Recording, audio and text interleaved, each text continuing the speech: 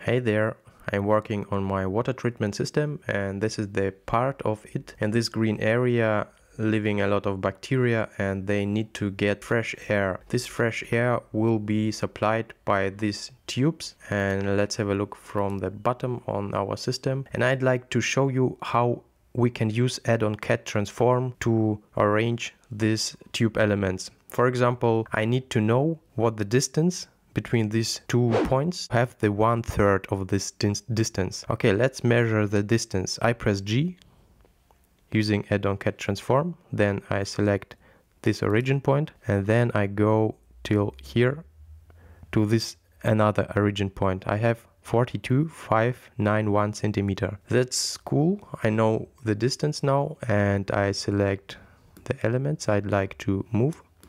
And at first I will move these elements just to this axis. I press G, then I snap one of the origin points and I select the y-axis and move this whole constructions along the y-axis till I can grab this origin point.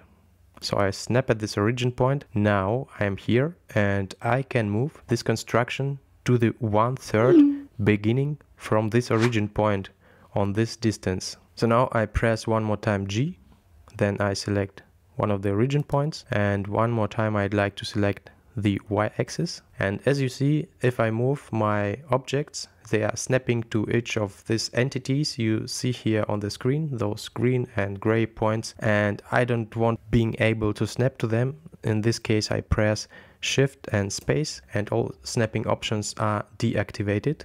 So now I am able to simply dial the number or distance I'd like to move my system. And for this I dial 42.591 space centimeter and I divide this distance by 3 to get 1/3. So, and now I confirm this by pressing enter. So simple, you can move the elements around.